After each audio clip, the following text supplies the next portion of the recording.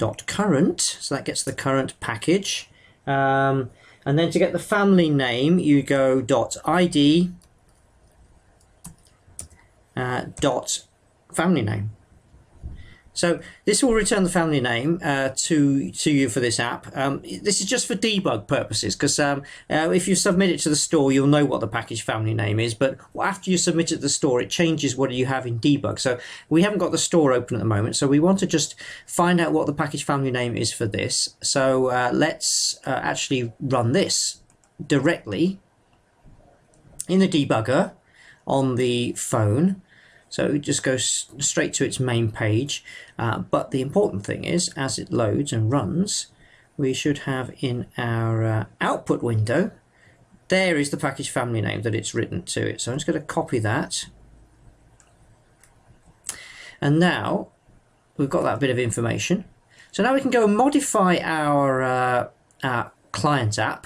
And in the launcher logic, before we launch it, I'm going to new up a launcher options. So we go var options is equal to a new launcher options, and it doesn't know what that object is. We need to resolve it. So that's a windows.system.launcher options, and in that I'm going to set the target application package family name is equal to the string, and in that I'm going to paste in that long string that we got. Quite ugly, because this is just in debug. Once you submit it to the store, you actually get quite a nice friendly looking name. And then when we launch our actually do the launch, instead of just using this generic one, I'm going to actually insert that, use one of the overrides of that, which is to include that options in the launch. So now when I run this client application, the app will start up and we'll hit the button, and if all goes well, we should go directly to the first protocol handler. So we've bypassed that disambiguation dialog, and you can see how that all works out. That's a great demo. It really is straightforward to use. I can see a lot of applications that can really leverage that as well. It's nice that it's secure now. Nice and simple, yeah. So taking this on a little bit, the next stage, just look a little bit more at launch for results, which is kind of the for interactive apps. This is the really great technology that we can use.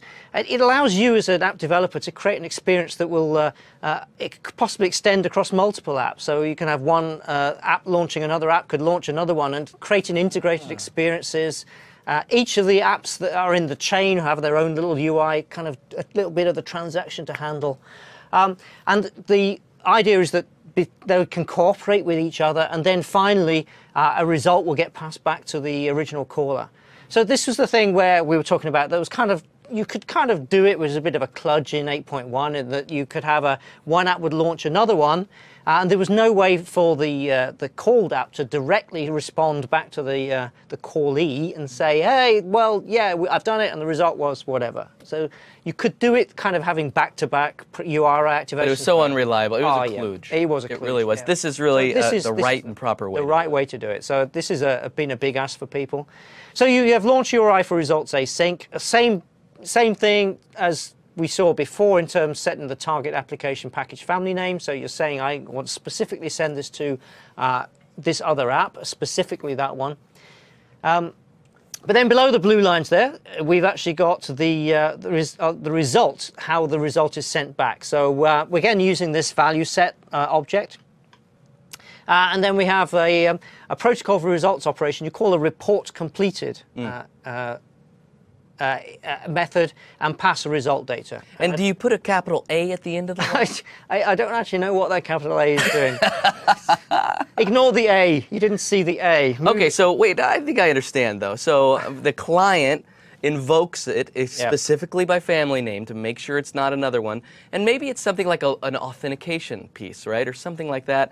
It does all the work, passes it back to the client. The client then has not only the result, but also can trust the result because it activated the app that it expected. So a good example of this was actually Facebook Auth. So we had to do in 8.1, we had there's a protocol for apps to authenticate with Facebook, which is FB Auth : So that is the way that the app would invoke Facebook and try and do the protocol piece. But then we had to have the calling app had to register for another protocol, which I don't remember what it is, for Facebook to then call it back. So this was, again, this back-to-back, this mirroring thing. Right. But we also had to put some stuff, special stuff into the store to stop any other apps being deployed into the store using FB Auth. Because we couldn't, we couldn't allow anybody else to pretend to be Facebook. It could be some other, we don't want a malicious app that's pretending to. Well, that's just not a scalable solution because you can't do that over and over again. No. This you can. This is the answer. Yeah, very elegant, very elegant. So I'm just going to show you a demo now, and we can look at a little bit more about how it works. Great. Right. Let's just. I'm going to walk through this example with you now. This is a solution containing two projects. This one, which is the app that will be launched, and this one, which is the launcher, the one that will be the client, if you like. So this is the main page of that one. It's just a simple simulation of a shopping experience. The actual checkout experience is handled by this. I'm just going to deploy this to my my phone.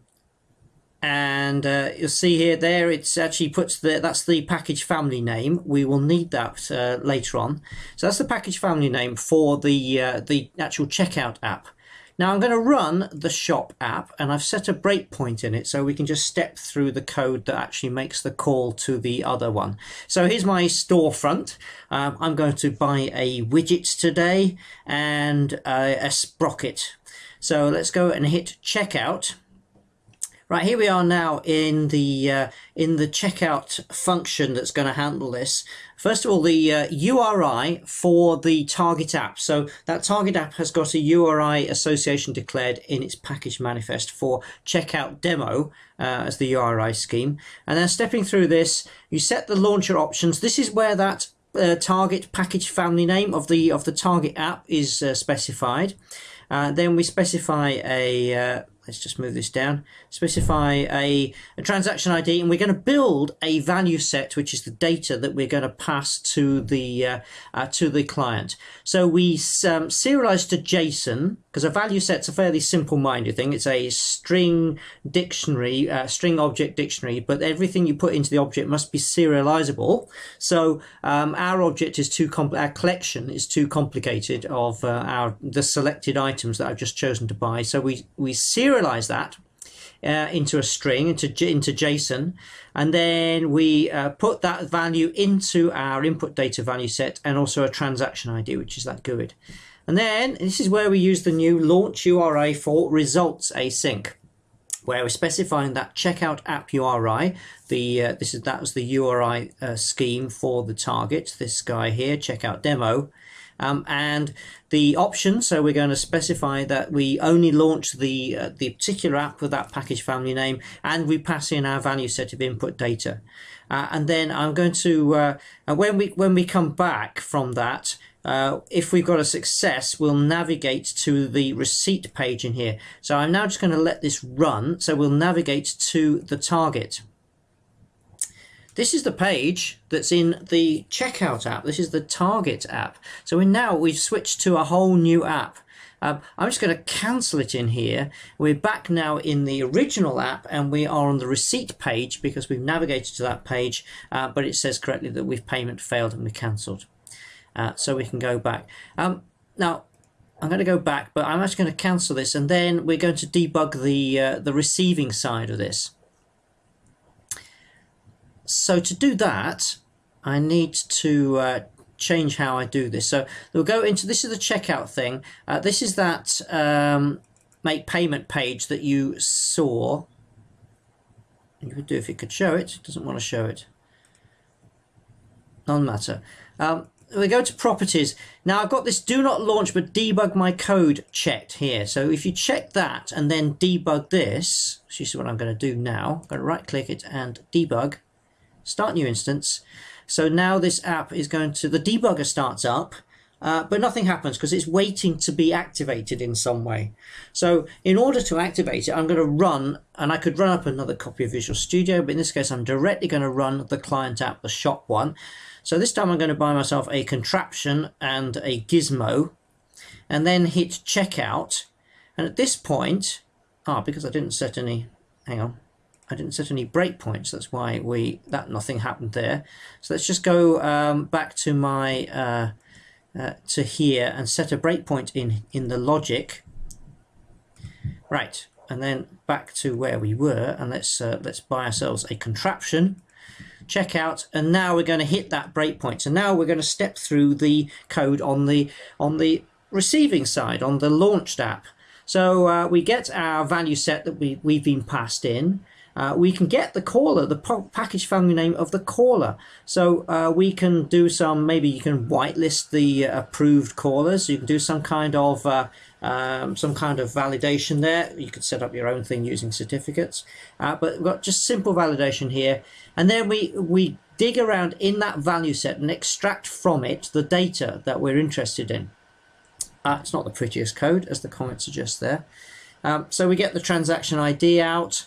We get out the list of items, and we deserialize the JSON into a list of items. So the items now has one item in it, which is that contraption, which is the item that I've chosen to buy in the source app. And then we calculate the price, and that's the logic. We're good. So we can let that run. And now we're in this, so you can now choose the payment cards. All this is being handled by this called app, and then I can choose to make the payment, which is this guy down here. Make the payment, and now we're going to build our response, a new value set, which is going to send back to the client the result of this. So this is the whole new stuff that we never could do in 8.1. We're building another value set, putting some data into it. We're just sending back the last 4 digits of the card that was used to make that payment. This obviously is a simulation. And then we put an auth code in, and then we call the report completed method. And this is the point at which we will return control to the caller. So let that run, and now we have navigated, and we got back to the caller, and we've navigated to the receipt this time. We've got our payment successful. So there you can see, you got a nice example of the end-to-end data flow between two apps using Launch for Results. All right. Yep. That seems pretty easy too. I'm glad we have that now in our toolkit. Yep. And there's one last thing on this topic about app-to-app communication. Yeah. Very short little topic, but another nice kind of feature. Particular again for enterprises, if you like. So with this idea that apps from the same publisher, now we kind of have this concept of a file share almost on devices. So so we always had a folder that was dedicated to the app, but now 2 apps for the same publisher, they have a higher level folder that they share between them. That's right. Lovely. Yeah, no, this is cool. Very simple and easy to use. So if you want to use the publisher's shared storage folder, you simply have to declare it in your package.appx manifest. It looks like this: extension category windows.publisher cache folder, and inside that you have to specify one or more subfolder. If you don't, there's no folder for you. You have to specify a folder. Because we cannot read and write files from the root, if you like. So it has to be a folder in there. Mm-hmm. But you don't have to write any code to kind of create these things. They are automatically set up when you need them. They're automatically provisioned for you. So just name it, you can use it. And the way you use it, simple enough syntax. You can use the get publisher cache folder, and then you pass in the same string. So in this case, we're passing in fonts, but that would be the same as passing in, say, like folder 1 or whatever name you gave to that subfolder. And that gives you back, and that's right, sorry, that gives you back a storage folder object, so you just read and write just as if it's in your local storage. No new API here, it's just a regular storage folder. Indeed. Yep. If you want to clear it down, again, there's a clear publisher cache folder async method. Or you could just leave it, and the this folder will be cleared automatically when the last app from that publisher is uninstalled from the device, should that happen. So fascinating. yeah. Fascinating. They're nice and simple. So app-to-app communication, we talked about kind of what we did in Windows 8.1, right? Where we had, it was good, right? We could definitely do URI or protocol activation, and we could reach out to another app, but we also saw the limitation of what if somebody else had used that same protocol? We saw the special case of Facebook auth, where we could limit that. But that wasn't a scalable solution, but we saw that coming. And then we also have the share contract. The share contract hasn't gone anywhere. We still can use that, and then we still have that same functionality, but we introduced new stuff in Windows 10. Yeah, so the new stuff was the being able to URI activate to a specific app, to send file tokens, query URI support to find out if actually the user has already installed the relevant target app. And then there's the UI-less option with the app services as well, which we'll talk about some more another time. A lot of great tools for Visual Studio. Right. And then the publisher shared storage folder. So this is Windows 10 Preview. All the neat stuff that's coming to you as developers, all the new paradigms really that you can start delivering more value from your application to your end user. Visual Studio 2015 Preview is what you want to download to start implementing this, playing with it, seeing if you like it, seeing if you love it, then come back, watch another module with us later.